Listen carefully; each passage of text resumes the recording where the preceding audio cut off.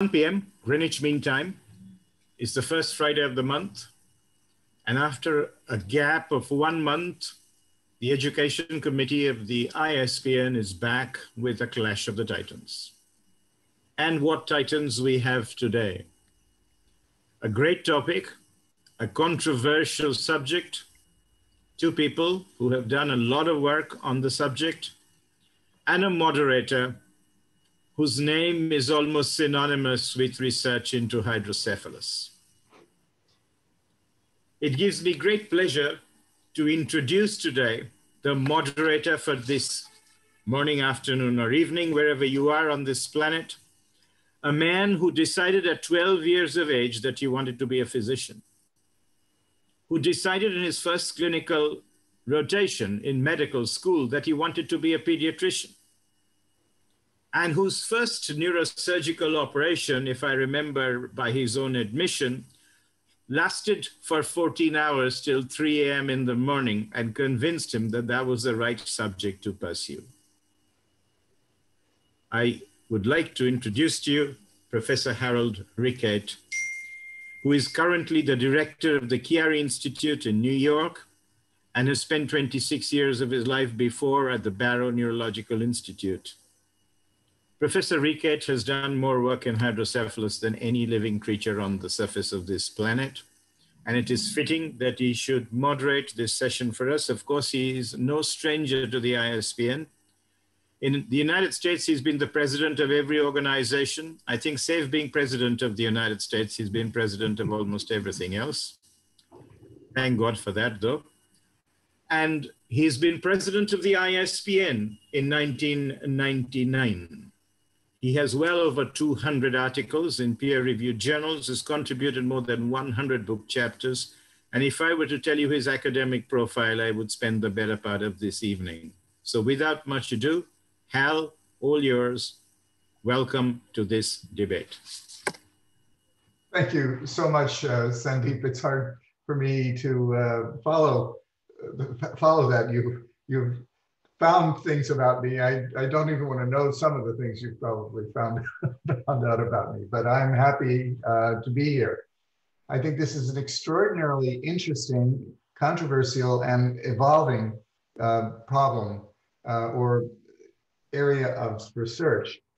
We will be discussing yes or no for prenatal surgery for hydrocephalus. A very complicated problem to deal with. Dr. Soner Duru is now in Cincinnati in the great prenatal surgery section at the University of Cincinnati and Cincinnati Children's Hospital. And an old friend who spent some time with me, and we also have seen each other in Turkey. And for the no will be Takayuki Inagaki from Imbraki Children's Hospital, and he's the vice president there and very respected pediatric neurosurgeon. So we'll begin with Professor Duru with the pro discussion. Soner, it's all up to you at the moment. For everyone that is not speaking, I suggest that you mute your side so we don't get a lot of background noise, and we can unmute it for the questions and answers, etc. So I'm going to mute mine, and we'll give the floor to Professor Duru. Thank you.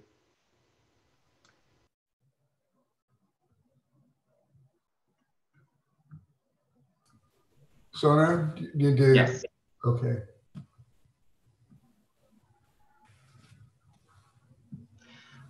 Thank you so much. I want to thank the ISPN Education Committee and Sandeep and Rekate. Thank you for this, talking about the issue, this opportunity. Yes, this is very challenging the situation. We know the fetal obstructive hydrocephalus generates the progressive irreversible fetal brain damage by ventricular enlargement, incremental mechanical compression, denudation, and finally chaotic secondary changes. We know that we can diagnose during the second trimester the fetal hydrocephalus. We can say if before 30 weeks of gestation, we can say early hydrocephalus, especially our studies target early hydrocephalus, early isolated hydrocephalus. We can say the late hydrocephalus after the 30 weeks of gestation. So we know the ventricle measurement, if the normal atrial plane is the lateral ventricle width, if the less is 10 millimeters, the normal, and after that we can classify mild, moderate, severe. We can diagnose the ultrasound and also fetal MRI, fetal hydrocephalus. Traditional or mostly these cases, we can treat postnatal treatment, shunt or ETV. But early onset, the hydrocephalus,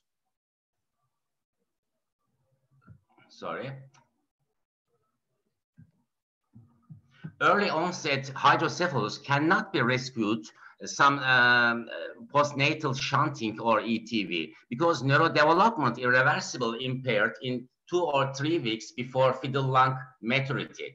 We know we have some data from animal studies and human events.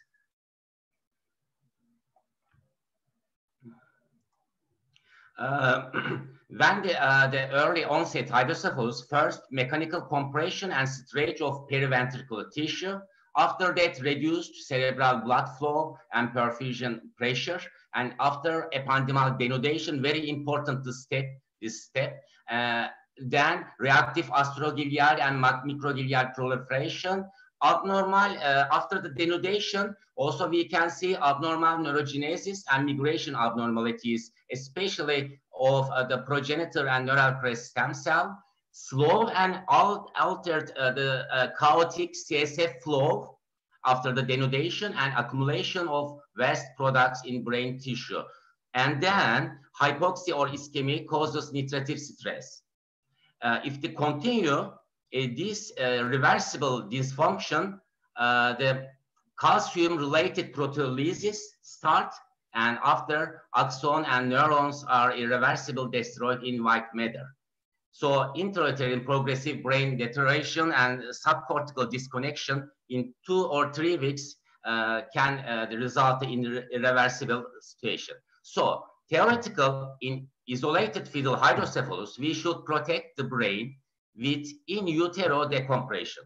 We decided 2013 our research team, the 3 core member, me and Jose Luis Peiro, fetal surgeon and director, the Cincinnati Children's Hospital and Fetal Center, and Mark Oria, the neuroscientist. First, we started compare the, first the cisterna magna injection, we can create the hydrocephalus. But first, we compare the injection technique. We used to the former technique in the cisterna magna. In the injection, we inject the kaolin. We compare the 3 methods: transuterine, transabdominal, and open method. But is transabdominal method a little bit this complication we see is you can see in ultrasound hyperechoic particles, the kaolin particles in the bloodstream. So we ignore this the method, especially this transabdominal method. We say the fail, abortion, and death. So we use the transuterine or open method in the future our studies. So after that, we compare the agents. We published Journal of Neurosurgery Pediatric. We use the same method, but different agent. We compare kaolin, a kind of the aluminum silicate, and the onyx, a kind of the embolic agent, and BioGlue, the profile bovine serum albumin and glutaraldehyde. We inject the cisterna magna, but before injection, we travel first the CSF. You can see the drops, CSF drops, because it's some agents the mass effect. After that, we inject the agent with transuterine or open method. Kaolin, we inject the kaolin, BioGlue, and the onyx. We generate the fetal hydrocephalus in 19 fetal lamps. Also, we use the 5 lamps for control from co-twins. We use the fetal ultrasonography to monitor the hydrocephalic progression. And also, we developed the Cincinnati hydrocephalus severity scale for assessment of hydrocephalus in fetal lamps. So we divided according to lateral ventricular diameter and the ratio between LV and BD, normal, mild, moderate, severe hydrocephalus. We observe all the agents, the ventricular dilatation. But the severe hydrocephalus, the green curve, the severe hydrocephalus induction, which we observe with BioGlue injection. Head circumference and the biparietal diameter almost stable, the size is stable. Also, brain compression was observed in hydrocephalic fetus in all injection group, but severe compression with BioGlue injection. You can see prenatal fetal MRI, injection, and co-twins in the no injection fetus. BioGlue injected the fetus. Postnatal first day, normal and injected. And postnatal first day also after the harvest, macroscopic image you can see. We performed the immunostain microscopy and with GFAP and the IBA1 for astrogiliosis and macrogiliosis. Hydrocephalus induced parabilateral ventricular all group astrogiliosis. This is the control and the BioGlue, the macrogiliosis, especially astrogiliosis. We observed all hydrocephalic groups, but only kaolin induced astrogiliosis in the brainstem, and also macrogiliosis. But BioGlue not created any astrogiliosis or chemical macrogiliosis. Also, kaolin induced astrogiliosis in the cerebellum. And also onyx, in the onyx group, we observe massive focal macrogilial aggregations in some outer areas of the cerebellum. If for the study, we conclude BioGlue and onyx easily injected like kaolin, but our novel model, the BioGlue, is more effective than onyx or kaolin. We found also BioGlue works as a masked effect without local chemical neuroinflammatory reaction. So kaolin have demonstrated a local chemical meningitis-like neuroinflammatory response. So we think also we use this BioGlue method for in the future our studies, especially injection time. We use 85 days, especially corresponds to 20 or 22 weeks in human. So we want to use the mimic creation hydrocephalus like human. We know the 40 years ago almost, the intrauterine treatment such fetal ventricular amniotic shunting and repeated cephalocentesis has been tried, but has failed to improve the prognosis of congenital obstructive hydrocephalus. So after that, especially we know 2008, 2011, the Sergio Cavallero reported and concluded the although a lot of the cases for the fetal hydrocephalus, they try repeated cephalocentesis and ventricular amniotic shunting, and also for the 4 cases, they perform fetal ETV, but it couldn't. They concluded the technical is very difficulty, and so we can see in this article, we can see any image. So all of some authors, they give up the intrauterine, but we want to continue the studies, fetal ETV for induced congenital hydrocephalus in sheep, in large animal model. Especially, we want to use fetal ETV for an early ventricular decompression and potential arrest of the fetal brain damage in the fetal lamp model. So we want to evaluate effectivity and feasibility of fetal ETV on the reduction of ventricular size in fetal obstructive hydrocephalus, and we want to learn ventricular anatomical details in hydrocephalic fetal lamp. So we use the same method, bioglue injection method. We divided 3 groups: control, and control group, and without ETV, with ETV group. 8 fetus without ETV, 16 fetus with ETV. We injected the 85 and 90 days, and we performed the fetal ETV after the almost 2 or 3 weeks, and we did the C-section and harvest this gestational day. We used the same method. We inject the bioglue.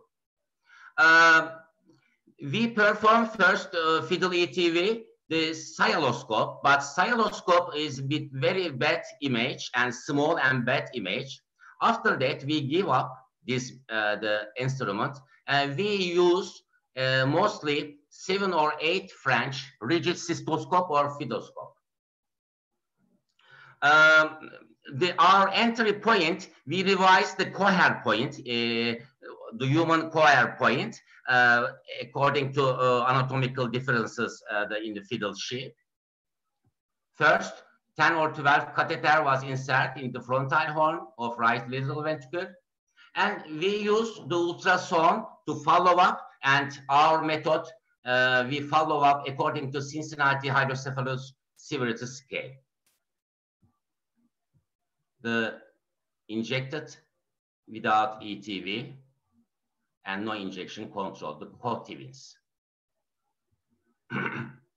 I want to show you our fetal ETV video. We access the right lateral ventricle roof, corpus callosum agenesis, you can see choroid plexus, right atrium. The double speed, this almost we perform the video, this ETV operation duration, almost 3 or 4 minutes. The left lateral ventricle, because corpus callosum agenesis, very narrow foramen Monro, because this very large interthalamic adhesion, massa interthalamica, because a little bit anatomical difficulties if you compare human and the fetal lamp, mammillar body and tuber scenario, the floor of the third ventricle you can see.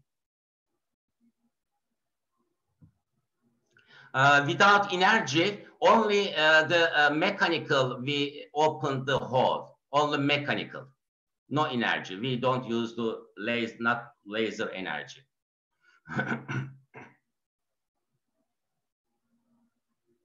After that, after the open the hole, a little bit, we want to observe interpedunculair cistern, but very narrow if you compare with human, because this anatomical, the head, the different fetal lamp. We can see the basilar artery and also oculomotor.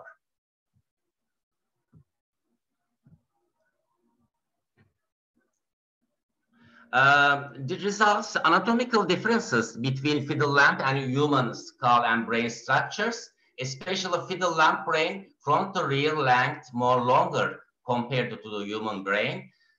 Non-distensible and compact third ventricle due to large interthalamic adhesion and narrow foramen Monro. You can see the co-twins, the right fetus with fetal ETV, left fetus no ETV. With fetal ETV, you can see significant decompression and the improvement and brain thickness if you compare the no ETV. Injection, Bayaglu, we injected Bayaglu, but we performed the fetal ETV. Also, the same twins, without ETV, with ETV. You can see the brain, very decompressive brain thickness, improvement brain thickness. And also, we studied in these twins with intercellular junction proteins with N-cadherin and BIV tubulin. So without ETV, you can see denudation, ependymal denudation you can see. But with ETV group, right fetus, there is a normal ependymal lining. Of course, we can go ahead the studies. What we did is protect the ependymal denudation or prevent. We can see in the future. After that, we evaluated the results, lateral ventricle width. This is silver without ETV. After we performed the fetal ETV, the curve close to mild. But if we divided the injection group, severe and moderate group, when we perform the fetal ETV in severe groups, the curve close to moderate.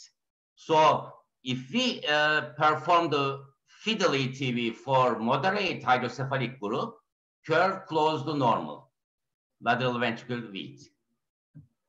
The same results, we see the ratio between LVD and BPD. The curve close to, if the severe hydrocephalus moderate, if the moderate hydrocephalus after the ETV, curve close to mild or normal. So we can conclude, we demonstrated the fetal ETV, technical feasible. Of course, we want to a little bit develop, we want to continue the studies as technical also. But some anatomical difficulties, we can success this fetal ETV. We demonstrated the lateral ventricle width reduction with fetal ETV and significant decompression and improvement and brain thickness after the fetal ETV. Moreover, we continue our translational research projects. We want to check histologic, cellular, and molecular effect of fetal ETV. We want to clarify natural history of congenital hydrocephalus, including denudation and neural progenitor cells migration abnormalities. And of course, it is very important, we want to check efficacy and possible role of fetal ETV, especially on postnatal neurological development and cognitive functions. Maybe in the future, we can study in the different animals. In the future, our main purpose to start the pilot human trial, but not now. We want to continue our studies. So we reviewed and reported the 2020 in the child's nervous system, the focus seizure. We reported some our results. So finally, I want to thank especially Jesus Uson Minimal Invasive Surgery Center, Cáceres, Spain, because we did some the operations here, the founder and the scientific director and all of the members. And we strongly believe that the development of these collaborative research models will provide maybe in the future the best in utero approach for congenital hydrocephalus. I want to special thanks to fetal hydrocephalus research core team again, Jose Luis Peiro, fetal surgeon, Mark Oria, basic neuroscientist, and the Fetal Center Clinic Director, Funkian Lim, and all of our payroll lab team. Thank you so much.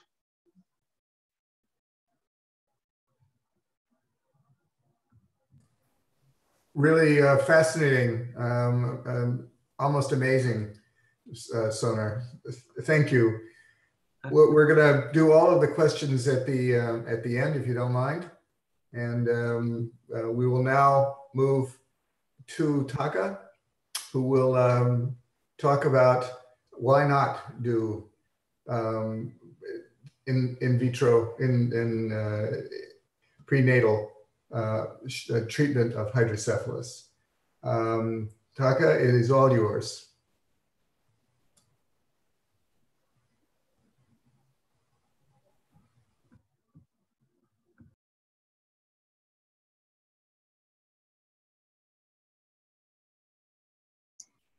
Do you hear me?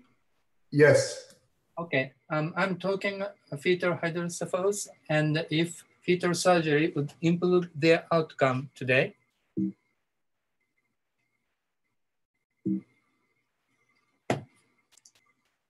The question is, will the surgical intervention in utero for fetus with hydrocephalus improve their outcome?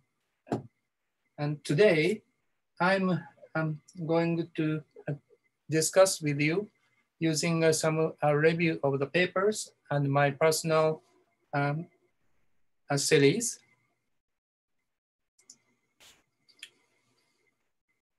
As you may know, hydrocephalus is one of the most common CNS disorders, and we need to distinguish hydrocephalus from ventricular dilatations. A definition for isolated fetal hydrocephalus is if the part of the lateral ventricle is larger than 15 millimeters. As you can see on this slide here, the part of the atrial diameter is consistent at the 7.6 millimeter from 14 to 38 weeks gestations. And if this part is larger than 15 millimeter, we consider this fetus has the hydrocephalus. When we discuss about the fetal surgery for hydrocephalus, we need to know that from gestation 16 weeks to the term, the brain started to develop drastically. And I also needed to address the fact that we know very small part of the CSF physiology in early life. At this stage, as I mentioned, volume of the CSF should be very small. It means less chance to develop high pressure ventriculomegaly in fetus. The problem is that the pathology of fetal hydrocephalus vary from one case to the others. It is well known that a certain population of cases of fetal hydrocephalus are X-linked, which I do not discuss today since we know that the prognosis of those patients were not so good. Some of the cases are syndromic and some have chromosomal anomalies, which I do not discuss in detail today either. It is also well known that the craniofacial anomalies and other associated anomalies are also seen in human cases. I do not discuss the detail of those issues today. I will discuss with the natural history of fetal hydrocephalus and outcome by reviewing some papers today. In this paper, authors collected 38 cases of fetal hydrocephalus. 15 out of 26 were isolated ventriculomegaly. 7 were aqueductal stenosis, 4 were abnormal of corpus callosum, 1 cavum septipercidi, 1 porencephaly, and 2 mild ventricular dilatations. The outcome is following that the 5 patients opted for the termination. And as you can see here, 5 baby showing a normal development. Now, how about the case with the associated anomalies? 7 cases had associated abnormality. Only 1 case in this series have a normal development. The conclusion of this article is that fetus with isolated ventriculomegaly have an 80% chance of survival and a 50% chance of normal development. I'm going to the next paper. It is the one of the meta-analysis. They studied 11 studies and collected fetus number is 137. Because 27 pregnancy was terminated, remaining 110 cases were reviewed. 15 cases are stillborn, so that remaining 95 cases were reviewed. The result is that 41 cases out of 95 has no disability. On the other hand, 17 cases had a mild to moderate disability, and 37 cases have a severe disabilities in this analysis.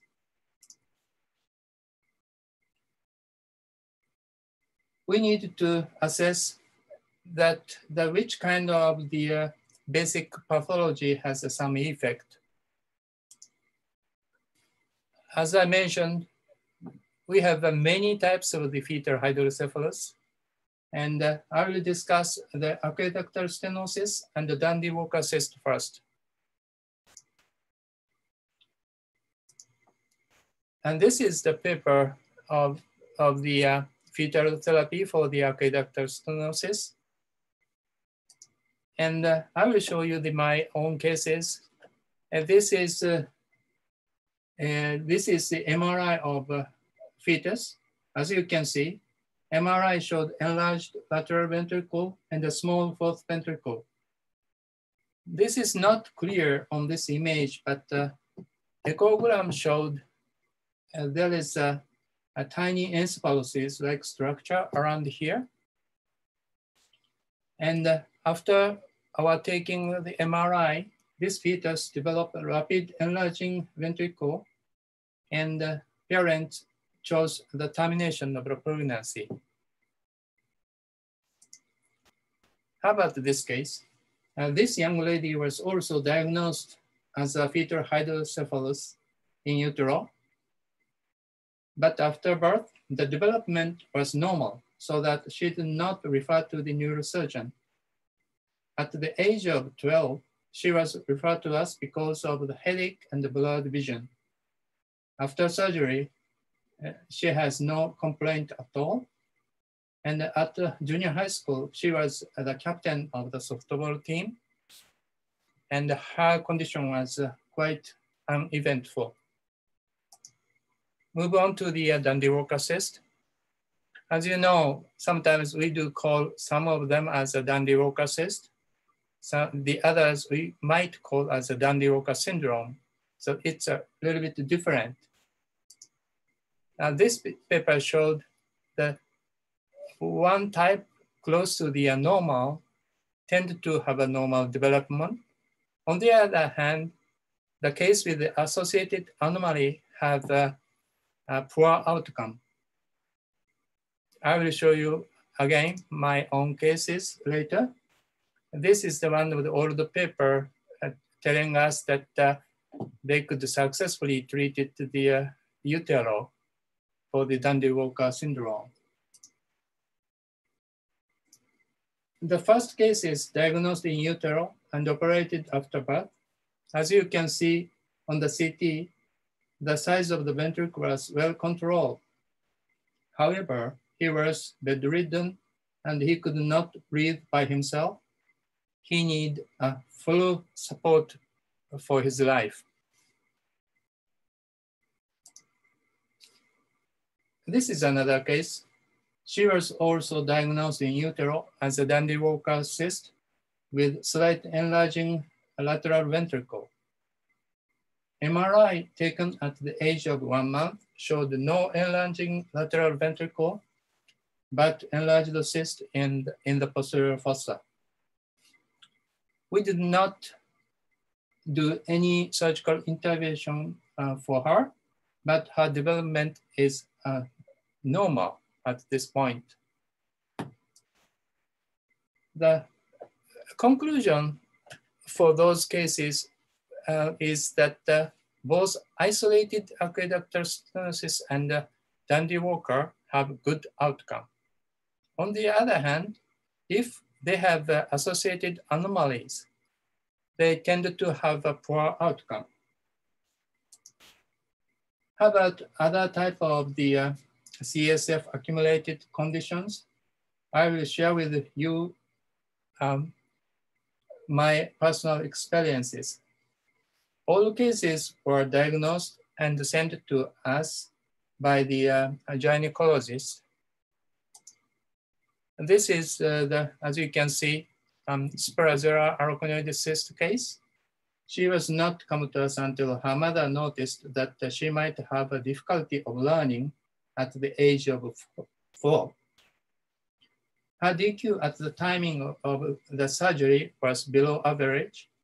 However, after we operated her, her development is improved. Now she's over 20 years old and she graduated the college and she's working as a full-time worker. This is another case echogram of the fetus showing a very large ventricle. This is the CT after birth, and also we already put the shunt in the ventricle, and the size of the head was decreased, but her condition was not so good. She was bedridden with a quite large head. It's another case. This baby was sent to us after birth. As you can see, ventricular system was enlarged. After surgery, this baby has almost normal development. It's another case, fetal echogram, enlarged part of the lateral ventricle of fetal on the fetal echogram. On the MRI took after birth showed the hemorrhage and the enlarged ventricle, and almost normal development was observed after shunt insertion. It's another case.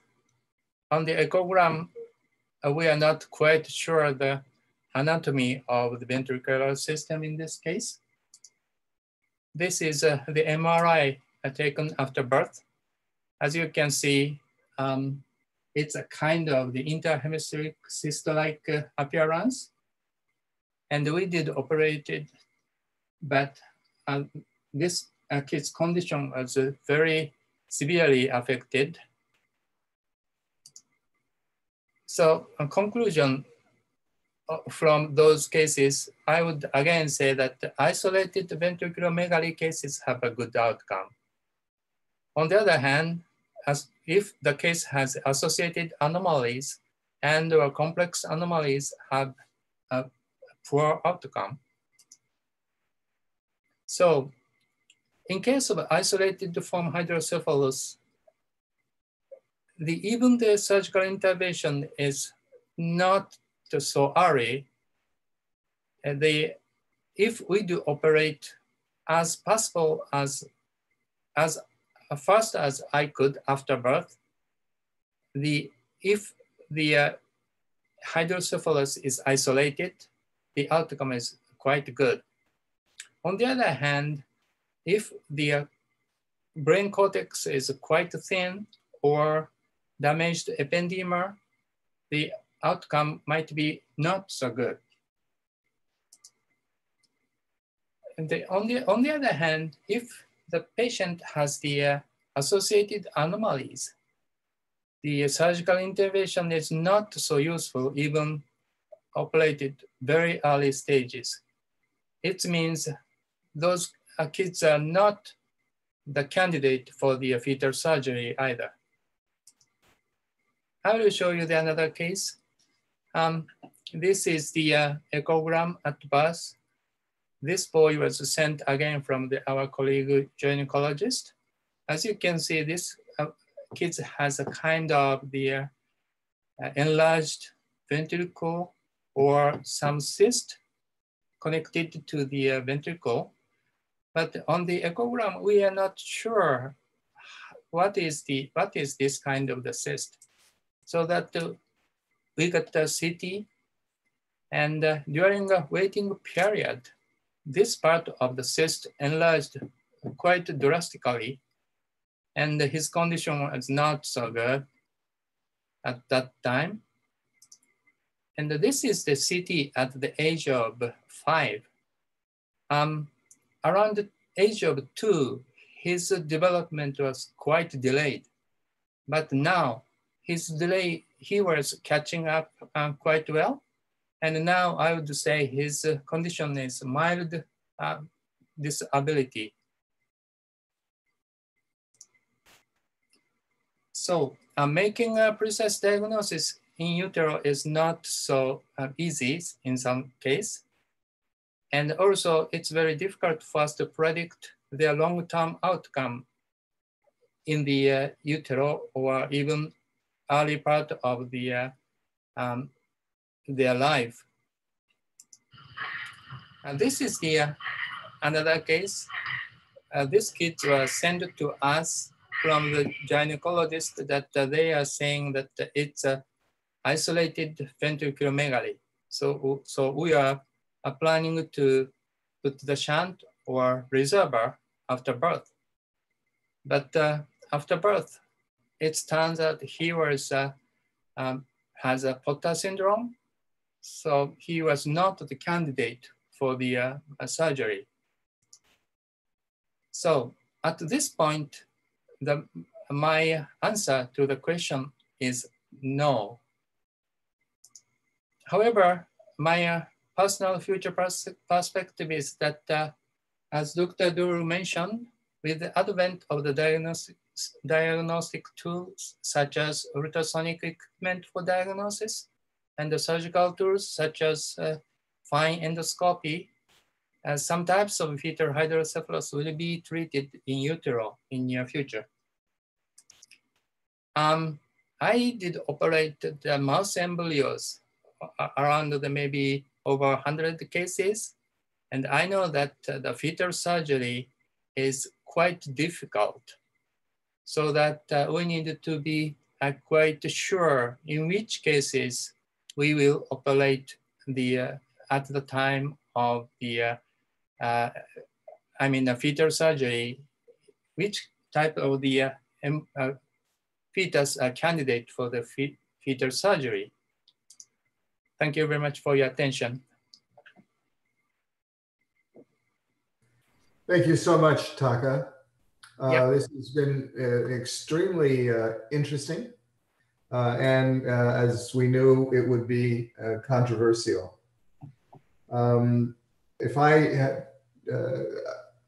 Do we have questions? We'll start off with questions from the audience. The first one is from Pat McAllister, who should know all about the development of hydrocephalus in utero. He says, congratulations to Soner for a fabulous study with excellent presentation.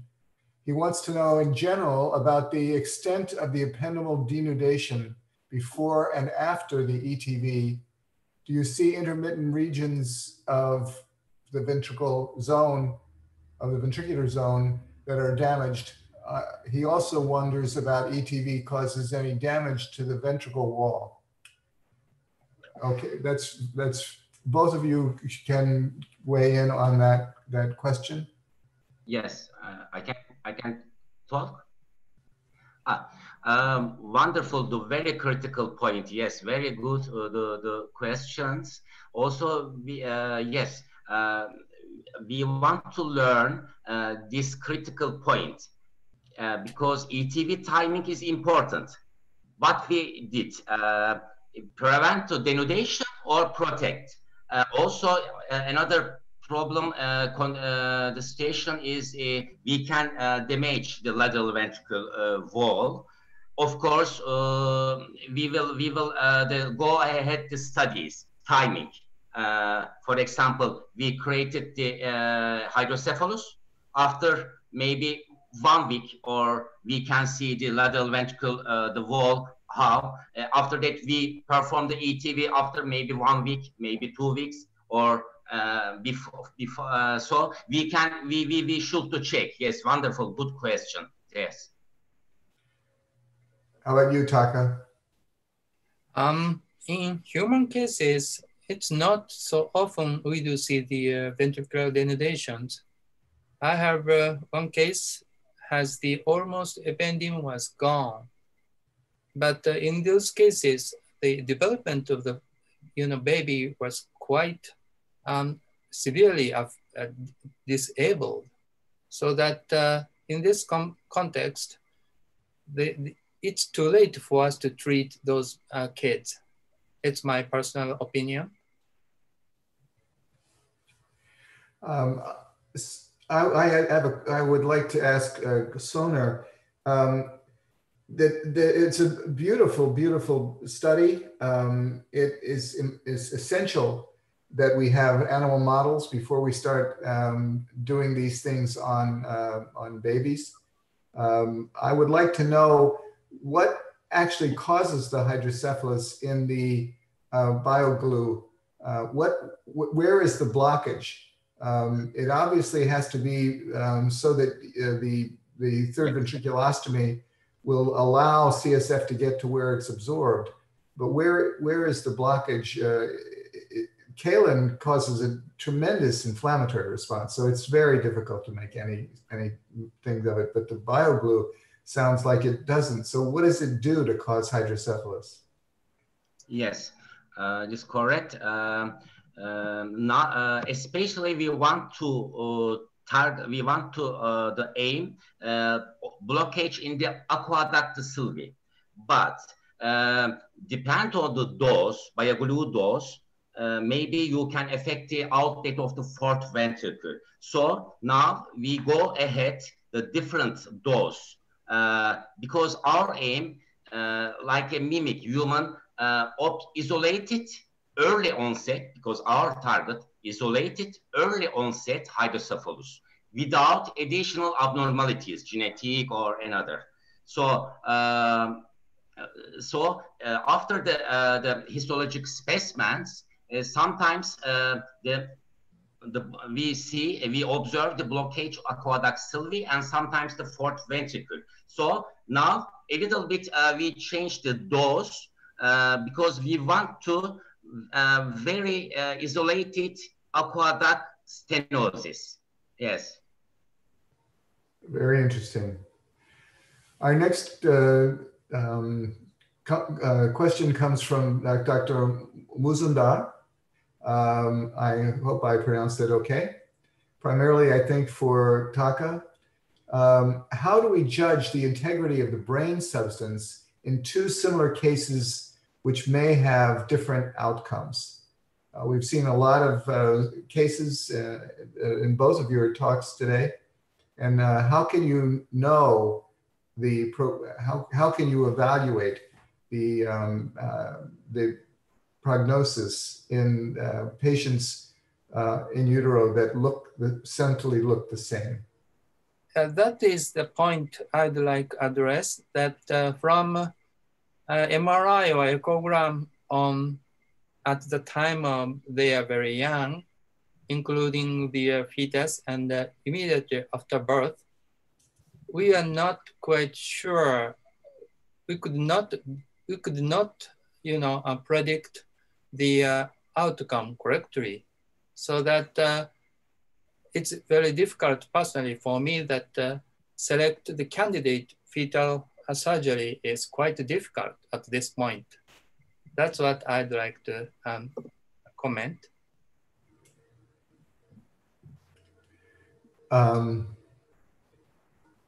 This issue is very, very important.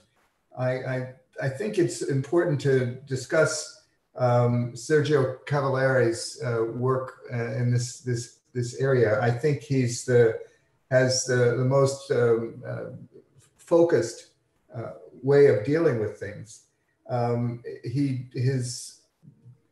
For patients who may need intervention, for him it has been primarily the placement of a ventricular amniotic shunt, but other things too. It would be patients, the baby should be between 20 and 30 weeks of gestational life. They should definitely be progressive. The first scan, usually an ultrasound, should not make the difference. You would need to make sure that it's progressive, and a full evaluation, including genetic testing, amniocentesis, to make sure that there are no other conditions, that it's specifically only hydrocephalus. I think that it's very important. And I think that the work that Soner has done, or the people in Cincinnati have done, allows us to realize that there is a situation in which you can make things better. I didn't understand from Soner's work what the human gestational age would be at the time of the injection and the time of the intervention. At what age was the third ventriculostomy done as for humans, if you understand what I'm saying? Soner. Yeah, your question is about our injection timing. This corresponds to human gestational age? Well, you see, I think you told us that it was about 20 weeks. Yeah. And what would the time that you did the third ventriculostomy, because you can deliver a baby with relative safety at 32 weeks. Of course. 30. So when is the baby going to get the evaluation? Yes, we can maybe we should a little bit we should to think about the gestational term, the 140 days for the human 280 days. So in the our target is the early onset is second trimester, maybe a little bit before 70 or 75. Maybe we can do, but it's of course the relative gestational time points a little bit challenge situation. Yes, a little bit. So when what is the date that the youngest date of a human that you would think we could do a third ventriculostomy, and what is the latest date we should do because you could deliver the baby early? So what is the area from when to when would a baby be a potential candidate for a third ventriculostomy in utero? I think this the Shizio Oye, categorize the classification is very important. Maybe this according to we can use this classification also. Because early when this very definitive which day we can, I don't know, we can say, or I don't know, but the late onset hydrocephalus, maybe we can fiddle lung maturity is very important. Fiddle lung maturity, maybe for some hydrocephalus cases, maybe we do the C-section and early postnatal treatment, but I think the the secondary trimester, the time is, but which day, I cannot say now. I don't know. Thank you. The next question is from Professor Perel. Even anecdotal cases have not had bad outcomes. More than half have moderate to severe disabilities. Why not to offer a prenatal intervention to potentially improve outcomes in selected cases?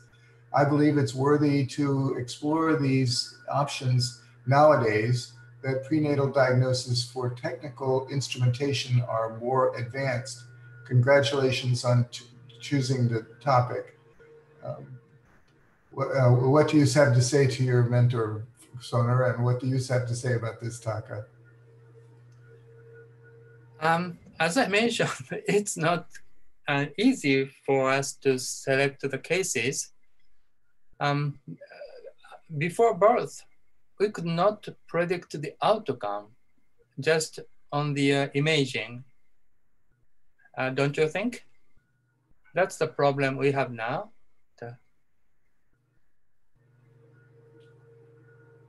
As I mentioned, in my series, some have a very good outcome, some have a very bad outcome, but there is a tendency that the complex hydrocephalus have a worse outcome, and associated cases has a worst outcome.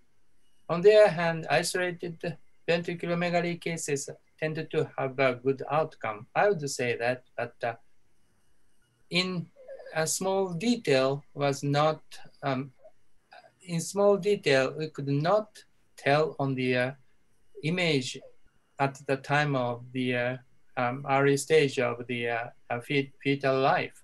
That's the problem we have now. Can I ask a question?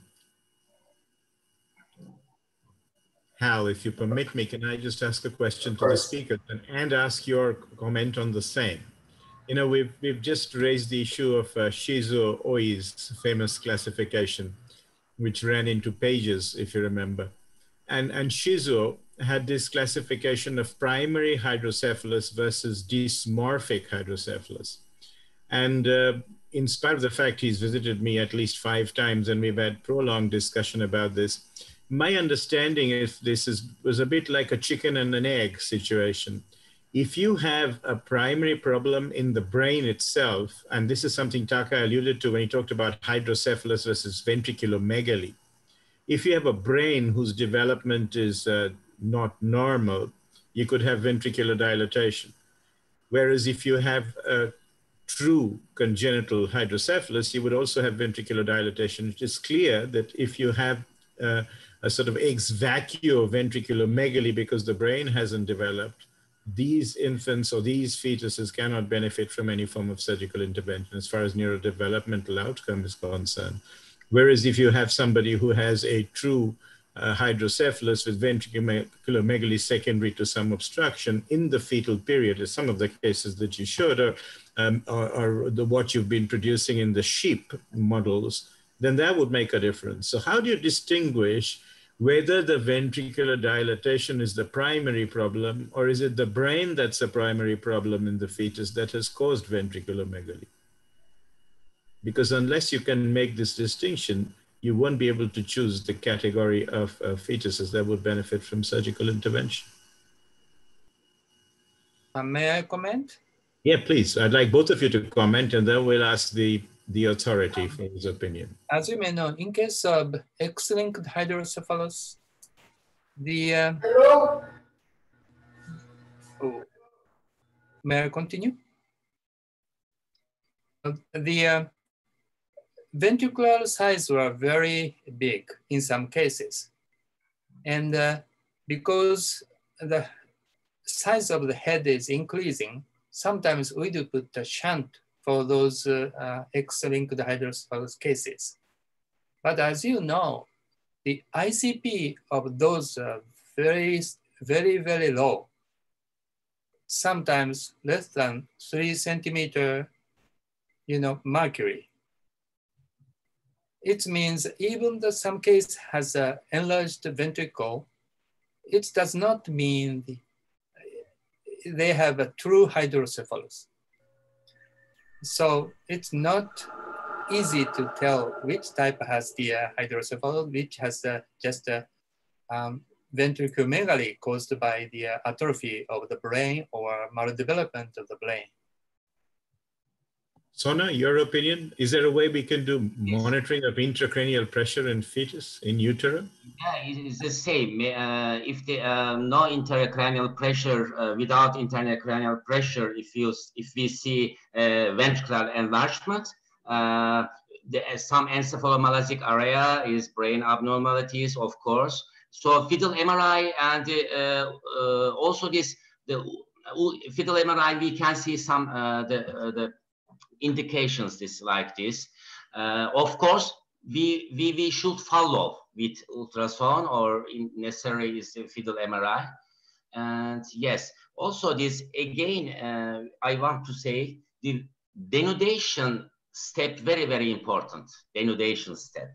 If we protect the theoretical, if we can prevent or if we can prevent the denudation, I think is very good. We can get the very good results, because after the denudation, the CSF flow is the very chaotic. We can see the CSF flow and proliferation and neural progenitor cells migration abnormalities.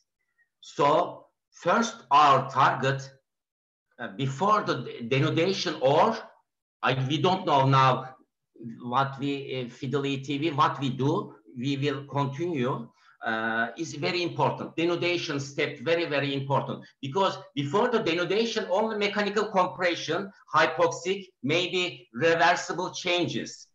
But after the denudation, the CSF flow is very chaotic in the lateral ventricle, there inside or interstitial area, some vast products. So I want to say again, the denudation, the step very important. How, your opinion, how do you distinguish which came first, the chicken or the egg? Was the ventriculomegaly the primary event that caused brain atrophy, or the brain atrophy the primary event that caused ventricular dilatation in utero? Yes, I would, this actually, I think this is a very important part. And I would say that Sergio Cavalieri in his work has shown this very well. He demands that there be two imaging with some time between. So a hydrocephalus ex vacuo, like hydranencephaly, or like some of the other conditions, will stay the same. It will not be progressive. And he does not suggest, and I think it's something we should all take into care, that it has to be a time that it's occurring, that it's getting worse. You don't want to keep things standard in time, but you want something. Hydrocephalus has to be dynamic. It has to be occurring, and so I would think that the issue about the ex vacuo would be for the most part could be managed by a few days or a week apart.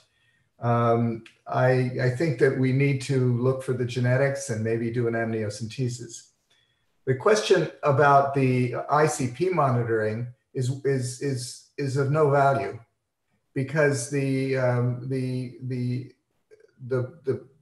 fetus is not seeing atmospheric pressure; they're seeing amniotic fluid pressure. So the pressure difference between the ventricle and the outside world is the amniotic fluid, and that's really important in spina bifida because they're together. The amniotic fluid and CSF are both seen together. That's why it's so important to do something early, because there's a constantly deteriorating situation.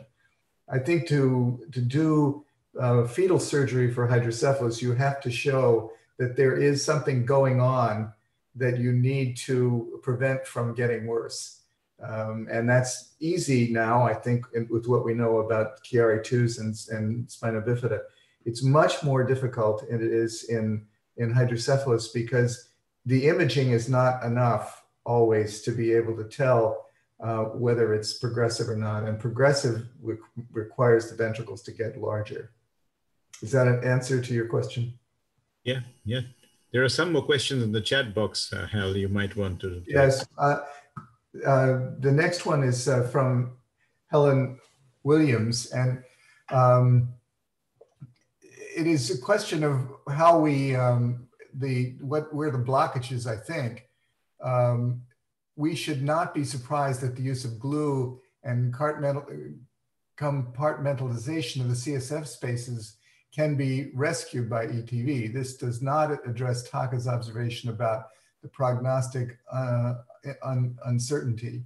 And I certainly agree that it's hard to be absolutely certain about the outcomes unless you have a genetic marker or an anatomic issue. Would you like to discuss that a bit, Taka? I didn't discuss with the genetical abnormal cases and the chromosomal abnormal cases in this today, because I personally think those cases are not candidate for the fetal surgery. But we do not know all the genetic studies yet. And when I was working in the animal lab, if we do modify the certain part of the genes, or we do use knockout mice, which are not directly related to the CSF physiology, but many knockout mice develop hydrocephalus. So that there are many things we should study and learn from those genetic studies. So we needed to collaborate with the animal researchers more. That's what I would comment. Thank you. From Adrian Cajeras, is there a difference between the maturation of the choroid plexus and the role of CSF dynamics in the fetus? I think I will answer that. And in terms of the fact that the choroid plexus is not the only place where CSF is made. It is also made as a byproduct of cerebral metabolism, so that the brain itself is making CSF. A choroid plexectomy has been shown in children and adults that it'll decrease CSF production by about a half, but it doesn't. Within a few months, it's still making the same amount that it had before. So you don't need a choroid plexus to create cerebrospinal fluid. The purpose of the choroid plexectomy and the third ventriculostomy is to delay the distension of those by decreasing the CSF production. It delays the hydrocephalus long enough for the skull to solidify, so that this is a whole new thing. I do want to point out, I think that there are two issues that I'd like to say about quickly. I don't think that there are other questions at the moment. First thing I want to talk about, I think, was from Frank Van Kallenberg, and he said that it's really important to have excellent and very clear opinions. There are three people that are involved in this discussion for informed consent. One is the child, who's the surrogate for that would be the mother.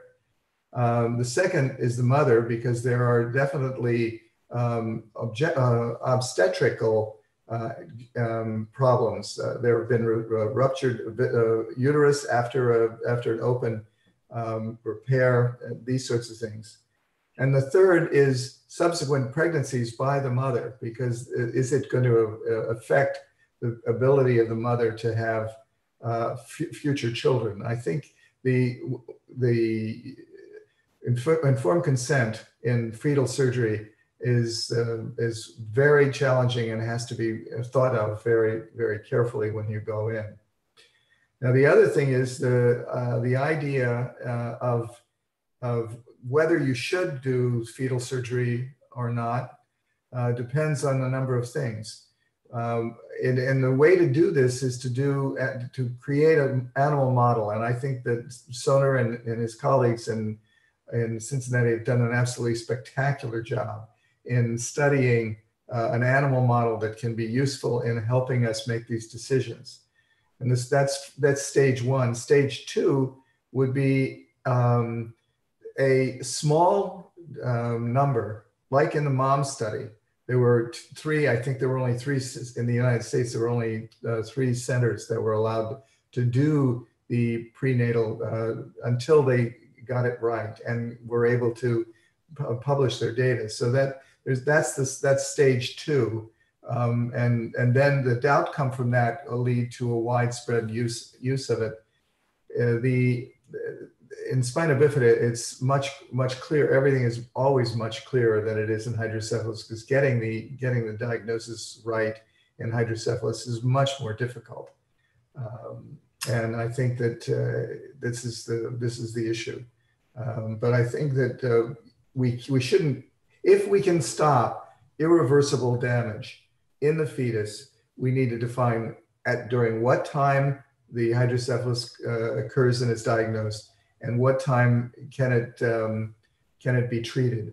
The question in the Cavallari work has always been that a lot of it was done, the interventions were done late, too late to help, number one, and it was safer to deliver the child early if the child was definitely at 32 weeks, but even at 30 weeks, it's probably safer to deliver the child early. I'd like your all thoughts about those issues. Hal? Yes. I have a question to the Soner. Yeah. As you know, ETV do not work in some % of the young infant. How about the fetus? Do you think ETV works fine in case of the human? It's a kind of the practical question to you. So you see this, your question is the ETV is the works in the fetus? Yeah, in human. We will see, of course, we continue, but you know, in the fetus absorption area, the Pacchione granulis is after the postnatal, but interuterine period, you know, some absorption area is lymphatic, the vessels and like this. So we demonstrated lateral ventricle width reduction after the ETV. But of course, a little bit, we want to go ahead. I think because this, we cannot Pacchione in the interuterine period. If no any hydrocephalus, normal fetus, but no problem. But it was another absorption area. We will see. Okay, thank you.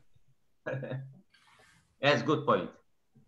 Yeah. Okay, from Dr. Elbana, now that we can do open fetal surgery, why not shunt them at the same time?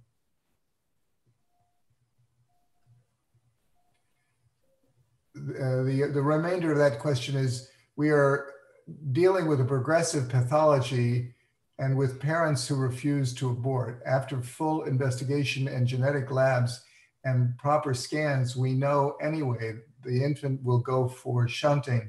So why do we postpone at least the pressure effect by draining of shunts, and choosing ETV, we have to see the effect of the stenosis.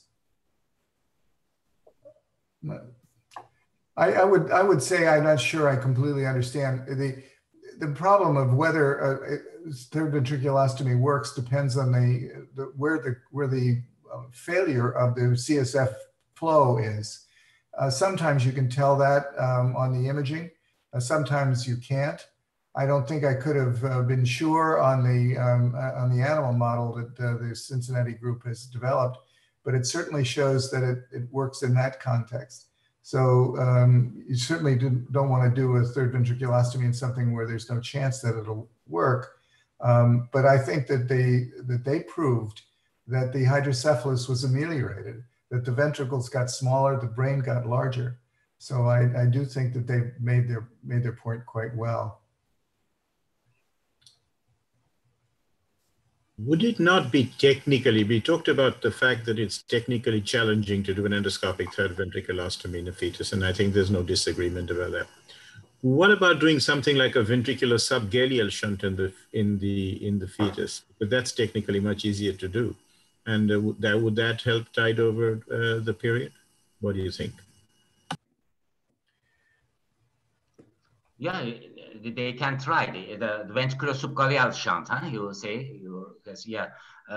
Some group from the Pittsburgh, I think there's a ventricular amniotic shunt. They try to devolve some the models. Some also they get the BioGlue hydrocephalic model, the Pittsburgh group. Of course, the challenge what we do, the ventricular amniotic shunt, ventricular subgaleal shunt, some technical problems, or ETV. It's possible. We can maybe this, but our aim now the ETV. We will see. We will see. Of course. Yeah, a challenging situation. Hal, what do you think? Do you think it's an option to do a ventricular subgaleal in a fetus? It's a technically very easy operation to do. I'm not sure that it is that easy when you've opened the scalp to the amniotic fluid. I think the pressure differentials would be very interesting in that situation. The percutaneous and I don't know whether it's available or not, but if you've seen the shunt system that Cavallari uses with two spiral things, he puts it in it straight, and then when you take the thing out, it creates the inability for the catheter to move. And so the difference in if the pressure differential then would be between the ventricle and the amniotic fluid. I don't think it would be very different between the ventricle and the subgaleal space. I think that the third ventriculostomy, if it can be done, and I think that they're proving quite well that it is possible. A lot more work needs to be done, but I'm extremely excited about the ability to do a third ventriculostomy in a fetus. Cavallari tried 3 of them and was unable to do it, and sort of abandoned it very quite. I think we have to learn about techniques. I also, the ability of moving the Soner, do you suture or something the hole that you made in the scalp to get the third ventriculostomy? I'm very worried about the mixing of amniotic fluid and CSF. Yes, the suture, sometimes suture and glue. Oh, glue. Okay. Glue, yeah. Only one suture and glue. Yeah, is some operations with transuterine without open. Some operations after the uterine wall open, we perform the fetal ETV. We will see which technique is good. Of course, the instrument is very important. Maybe in the future, we develop the new instruments because we used fetoscope and stethoscope, but a little bit long. Okay, thin, but the long. Maybe the short and the thin, and also maybe the image is very important. Cystoscope is good, but a very bad image. Of course, we make develop some instruments, some technical details is very important. Of course, theoretical, we can help for isolated hydrocephalus or no. Of course, we go ahead. We go ahead. Not now. Yeah. So yeah. Well, I think that we know by the wonderful mom study, which is sort of related to fetal surgery, has proven the value of fetal surgery and the value of a team that can handle those kinds of issues. I think that that's the first plateau. And I think that what you're doing now may answer the question. And I agree with Taka that this is not something to just do. It's something that we need to have data on, and we need to know what we're doing.